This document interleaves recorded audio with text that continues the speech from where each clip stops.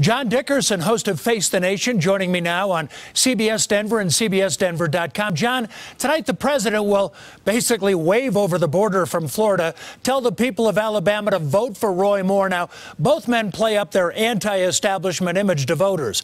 Is that working for Moore like it did for candidate Trump? Well, there's every indication that it is. He's faced significant challenges with these stories about sexual assault and of a 14-year-old girl. And he's faced members of the Republican Party, senators who he would join if he wins, saying they believe the accusers and they don't believe his denials. And he's weathered all of that. The polls show him up. You have to take those polls with a huge grain of salt because of all of these swirling developments. But the polls show that he has recovered from being down after those initial stories hit. He has supporters who believe him and believe those stories are a plot, either from the press or from the establishment in Washington. So he is basically exactly matching the Trump playbook in terms of those the late days of the Trump campaign, when the Access Hollywood tape came on and the president was able to weather that. So if Roy Moore is able to make it through all these troubles, it will be a lot of parallels to the presidential campaign. John, let's go international for a bit. UN Ambassador Nikki Haley says recognizing Jerusalem as the capital of Israel could, in her words, bring us closer to peace in the Middle East than ever before. So what is the administration counting on to achieve lasting peace?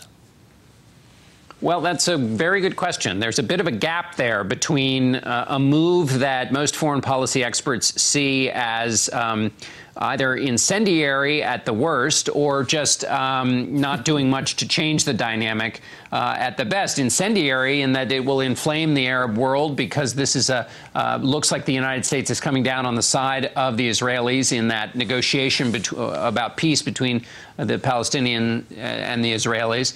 And if there's not violence, as has been predicted, and the State Department is warning U.S. citizens who are in the Middle East, even if there's not violence, there's the question of why do this when you can't get anything for it in return. This was always seen as a bargaining chip.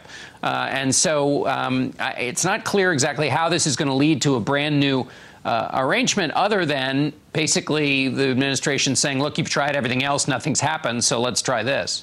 John, finally, on the domestic side, the president signing a spending bill to keep the government running till December 22nd. Do you think that's enough time for Congress and the White House to hammer out a long-term deal?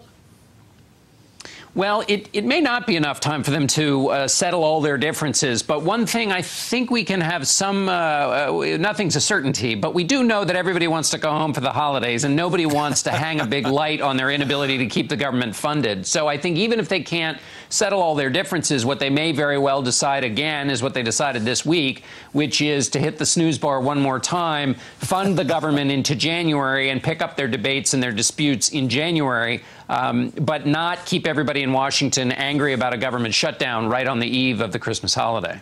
That can gets kicked around a lot back there. John Dickerson, thank you, sir. We'll look forward to seeing you Sunday on Face the Nation. Thanks, Jim.